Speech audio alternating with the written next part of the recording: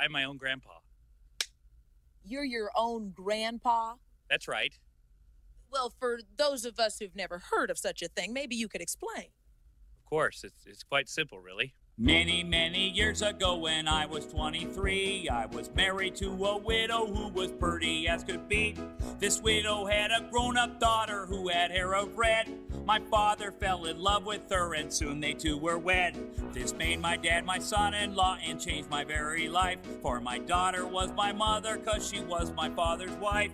To complicate the matter, even though it brought me joy, I soon became the father of a bouncing baby boy. My little baby then became a brother-in-law to Dad, and so became my uncle, though it made me very sad. For if he was my uncle, then that also made him brother to the widow's grown-up daughter, who of course was my stepmother.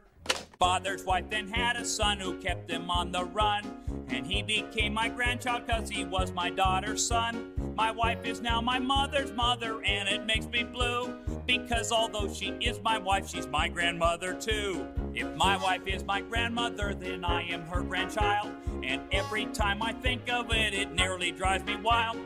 This has got to be the strangest thing I ever saw. As husband of my grandmother, I am my own grandpa. I'm my own grandpa. Everybody! I'm my own grandpa. It's so funny, I know, but it really is so. Hey! I'm my own grandpa. Stay tuned, everybody. We'll be right back after this break.